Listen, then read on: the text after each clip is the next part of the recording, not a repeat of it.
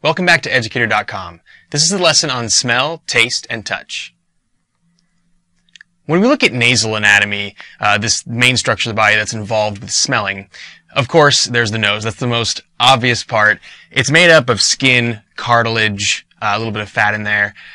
You also have some bones, but this part here, right, that I'm touching, is cartilage. It's soft bone. The only bony part of the nose itself is up here at the bridge. These are the two nasal bones.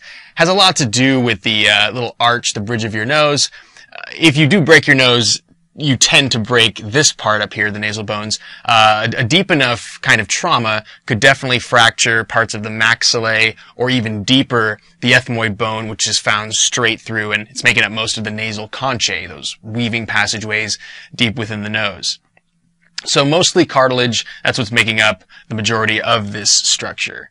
The nasal cavity itself, of course, there's two nostrils that lead into the nasal conchae.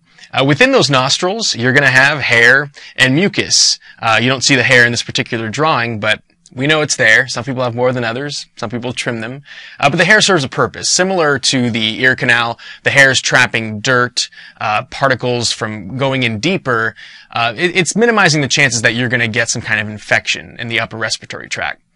The mucus, of course, is constantly being produced in the nasal conchae, even when you're not sick. That mucus serves numerous purposes. It actually warms the air that you're inhaling. It's going to catch a lot of the stuff that you are inhaling, those microorganisms, bacteria, viruses, etc., that you don't notice, but they're there.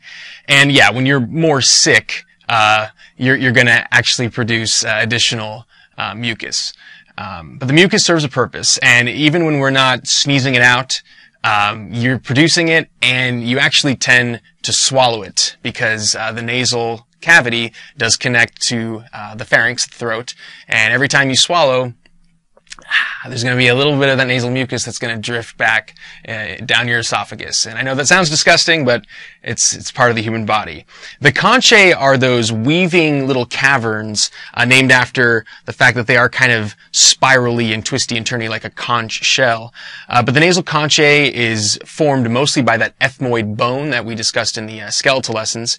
And on top of those weaving caverns of the ethmoid bone, you're going to have those mucous membranes producing the nasal mucus. The cribriform plate is where we focus on for all the action that's going on with your sense of smell. If you remember the ethmoid bone being kind of like an E on its side, and these parts of the E are those twisty-turny conchae parts, this was that perpendicular plate that goes vertical. If you go up to the top, the superior portion of the perpendicular plate, there's another part called the cribriform plate. And that superior, almost perpendicular portion on top of that perpendicular plate contains what's called the olfactory epithelium. So the olfactory epithelium is where you have those layers of cells that actually receive those odor molecules and send the signals up to your brain. Olfaction is that technical, physiological term for the sense of smell. Olfactory receptor cells is a common term. It's not old factory like an old rundown building where they make things. Olfaction comes presumably from Latin, and it has to do with your sense of smell. So this is the only sense in the human body where the receptor cells, the olfactory receptor cells, are directly adjacent to the outer environment. If you think about the other senses, whether it's touch, whether it's hearing, the receptor cells involved in receiving the signaling are just much deeper. Think about the ear. The cochlea rather, that actually has those little hair cells sensitive to the vibrations coming in your ear are really deep inside your head compared with the outer structure of the ear. Not so with the nose.